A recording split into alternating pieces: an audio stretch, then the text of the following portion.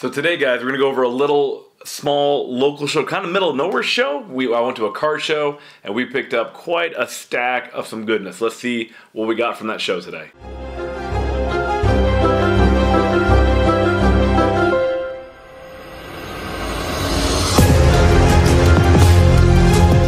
Alright guys, so today we're going to do a little recap video of a local card show that I went to over the weekend, another vlog style type video.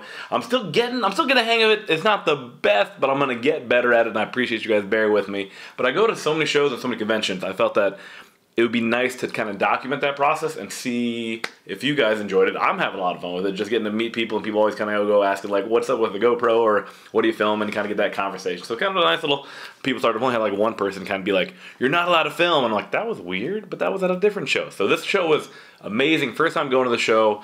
It was kind of northern Indiana, kind of small little nowhere kind of place, but it was an absolute blast. First time going there. I didn't bring enough cash because there were some great deals to be had, which we're going to recap in this video today. So check out that footage. Let me know what you guys think.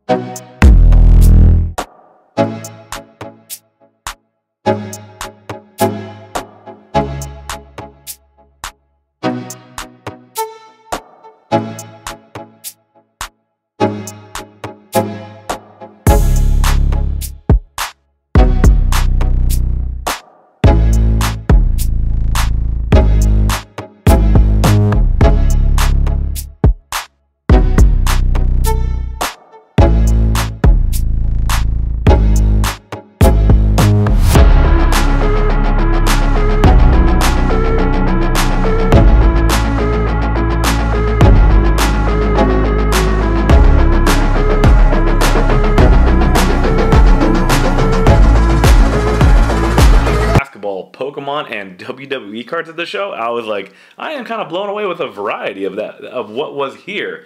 So let's go ahead and see what we picked up here and stack-wise, and I'll tell you what the breakdown was, kind of what everything cost. Alright guys, so we'll start everything off with probably my favorite thing that I picked up at the show. There was a massive stack of Pokemon cards that I picked up. I was just walking around the table. I usually like to go to a show and kind of just check out all the tables first. Normally I do that at most kind of, at least small shows where you can actually walk the whole floor. I like to kind of scope out, see if any kind of like, you can check out the cases or the wall books, things like that, and see if anything like that really I'm interested, or usually kind of maybe the harder to find books on the wall or in the cases. Then I'll kind of circle back and pick out a table and kind of just start digging through there. This show, I circled around there and I just found a table where I'm just like, that's like 40 Pokemon cards. I will, yes, because, you know, it's always a surprise to me as a Pokemon fan when I come across a sports card show and I'm like, oh, there's Pokemon. Let's go on here. So I'll do a little recap here. There are 41 cards here that I bought. Awesome guy. Lord have mercy, I forgot the name. I apologize. I was trying to repeat their names because I want to remember them. But a huge Griffey fan, so shout out to him. Also, Ken Griffey was one of the best. So we're going to do a little recap here.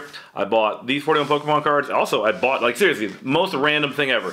Pokemon cards and then some 1959 baseball. We'll get into those in just a second, but we'll do a quick little recap of the Pokemon. But there's 41 cards here, all vintage goodness that I like, and it was a deal where I just saw them. I'm like, I will just take all of them. So for all the Pokemon cards, I paid $300 for all the cards, which I was ecstatic about, and then the 4 baseball cards, I paid $80 for those. So dude was phenomenal, very easy to work with, and then anytime you do like that, it just makes things super easy. But I just told them, like, alright, I will buy all the Pokemon cards, and then what's the best deal if I could buy the lot? Normally, that's usually how you get the best deal. The more you buy, the more you save. So you just walk up, you're like, I will take all the Pokemon cards.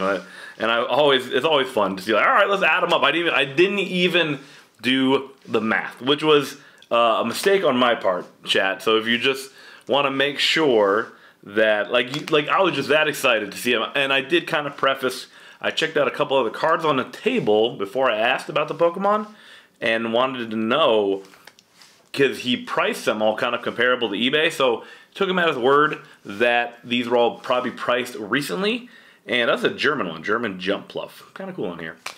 So then I trusted him on the pricing of the cards, and then we'll get to the bottom where I picked out a few cards, and I've re-sleeved the ones that needed new penny sleeves, and then some needed some just new holders, so I put some new holders. But I just took the chance, and 3 or 4 of the cards were accurate, and I'm like, you know what?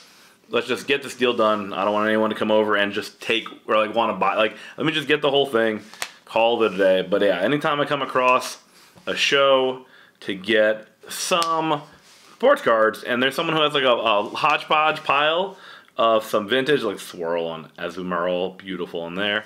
A little pile, and then here we go. The Rocket from Mewtwo has a big crease, but it was priced accordingly, which was phenomenal. Like, I checked that, like, I actually missed the crease the first go around, and when I went back and checked to see what I paid for it, and then I saw the crease, I'm like, no, he was actually right. Like, even with that crease, it still has tremendous value. And the cards, a couple cards I had to re-sleeve. Was this beautiful Rocket Dark Gyarados from the Rocket set. I thought this was one. I did not own this one. Most of these cards in the stack that you saw were cards I actually owned when I pre-beard. This stack, this was one card I never owned, with this cool Porygon. This was actually used to be, it was sealed inside like a little poly bag, but it was really cool. See that one? Erica's Dragonair. I thought this card was awesome. And then you can't go wrong with any legendary dog, so I had this Entei. But yeah, these cards were ones that I'm like, okay, these are, I saw it like first edition Giovanni. Now it has a crease on here somewhere. I forgot where I saw it, but first edition Giovanni Gyarados. And then I have it's not in great shape, but I do have a Shining Gyarados. So to stumble across a shiny, like I saw the Shining Magikarp, then I see like the first edition Chansey, and I'm just like, well, yeah, I'll just take everything. I'll take everything. Beautiful Slowking on here from the Neo sets. Non-hollow, hollows are hard to come across, but an E-Reader Blastoise, can't say no. Then this was one of the acrylic cards, the Charizard. Very cool to find this card. I never owned any of these Topps cards when I was a kid, so really cool to pick that one up. This was probably one that was one I didn't also own as well. We got the Shadowless Red Cheek Pikachu, very cool. And then a card that I feel most people don't value as much as I do, but these e-reader expedition sets. Now this is just a regular uncommon, but these reverse hollows in even uncommons are even more uncommon than you would think. So very stoked to get that stack of Pokemon Vintage at a card show when you're not expecting it. Always a nice surprise. So that was actually the first deal of the day. Wasn't like I walked up and like, okay, check out Pokemon prices, and like I will take all the Pokemon cards, please. As you kind of saw in the video. Then I kind of double checked some other cards, and I was really tempted. He had a really awesome game used bat Griffey auto sticker, but still auto card, which was stunning. And Isaiah Thomas, Detroit Pistons Isaiah Thomas on card auto. Had a bunch of older 1959 tops. Just had some really great variety and some awesome prices. So pleasure to work with, and hopefully find them again another show, do some more deals. But I picked up some 59 baseball. Now I don't do much baseball, but getting kind of into it. I got a friend at a local shop that's kind of talking to me, and he tells me about all of his like Willie Mays picks up and things like that. I'm like, all right, let me dabble this. So Al Kaline, another Al Kaline, and then the Warren Spawn. I just remember Warren Spawn because they used to have like the old like 90s tops, maybe it was tops or Donruss. There was like a puzzle that you'd have to put together, and I had a Warren Spawn puzzle when I was a kid, and then the great Sandy Koufax. So some nice older school cards for pickups on there, and I got all four of these. For $80, so I couldn't go wrong with $380 for the lot from that individual. So thank you so much for that. Next up, we're gonna deal where I just kind of stumbled, like you said, just looking around. So this started out with I was always a fan of the Memphis Grizzlies with Marc Gasol, Zebo, Mike Conley, Tony Allen, so like that. I remember that. So. He had this Mike Conley. I was looking for a Jamal Murray auto, but I did pick up a Joker auto. That was cool. But I found this Mike Conley auto. Not the best autograph in the world, but at the end of the day, I thought it was still cool. And even though it's in the Jazz uniform, but what really sold me in the card is 11. So one off the jersey number, the Infinity Revolution, one off jersey number, but still, I thought it was really cool. Mike Conley auto, number to 25. Got a good deal on that. So we're gonna have 1, 2, 3, 4, yeah. Got 1, 2, 3, 4, yeah, 5 card lots that I picked up from another very nice seller there. Gave me a great price on this. So this 1, 2, 3, 4, 5 card lot, I paid $230 for the 5 card lot on here. But yeah, Mike Conley was a nice little add on at the very end, and so the main reason I picked up this lot is that we got the Beast Brock Lesnar select auto. I mean, it's a Brock Lesnar auto. You can't go wrong with the Brock Lesnar auto. And then this was amazing. Brett the Hitman, like it says the Hitman on there. I'm like, that's awesome. Brett the Hitman Art Auto. This one is not numbered, but at the end of the day, it's a Brett the Hitman Heart Auto. And then Paul Levesque Triple H. Got the Triple H there. And this one was numbered. This one is numbered to 99. So it's just a nice low numbered Triple H. I mean, he's going to be a main integral part of the company for a long time. So getting a Triple H auto, I thought was pretty awesome. Brett Hitman and Brock Lesnar. So I think 3 kind of legends in the business, and I wrapped it up. So those are the 3 reasons why I went there. Picked up a lot. And then the Mike Conley was last edition, and then one of the greatest third basemen to ever play the game, Fearless, with a cannon of an arm, Brooks Robinson on card auto. Yes please, especially for the lot and everything, especially a 2014. So a pretty decent autograph. You can kind of see the whole name on there, pretty centered. Like, it's a good looking auto, and I was very excited to pick this one up. But yeah, so picked up these 5 card lot. Like, it's so random, like basketball, 3 Legends Wrestling, and then Legend Baseball player. So $230 on that lot there. Another lot that I picked up, I was looking for some Joker stuff, and obviously he is crushing this year, so Joker stuff is going up. So I stumbled across this dealer, very nice guy as well, worked out a deal on this one. He had a Nikola Jokic auto. I realized also too at the end of the day too, like I picked up a few Revolution cards, which I am not usually hunting for, but at the end of the day can't beat it when the price is good. So Nikola Jokic, Denver in the red jersey, which you don't see very often, which I thought was pretty cool.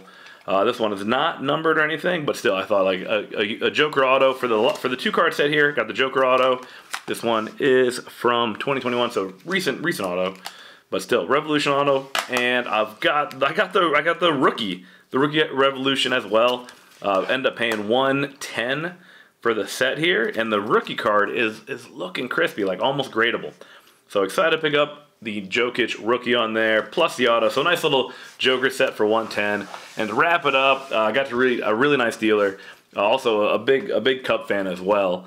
And I told myself that like, he was so nice. Let me find something. So he had something very unique, and probably it was the least amount I spent in the day, but a card I was very excited to pick up. If you don't know, I usually wear like I have a pair of shoes called LeBronald Palmers. They're like a colorway. Inside the shoes like a sweet tea. It's like a LeBron kind of paying homage to Arnold Palmer. And I was wearing them at this show. And I don't know, I haven't looked into too much, but I stumbled across this card. It's a game-used piece of Arnold Palmer. Looks like a sweater.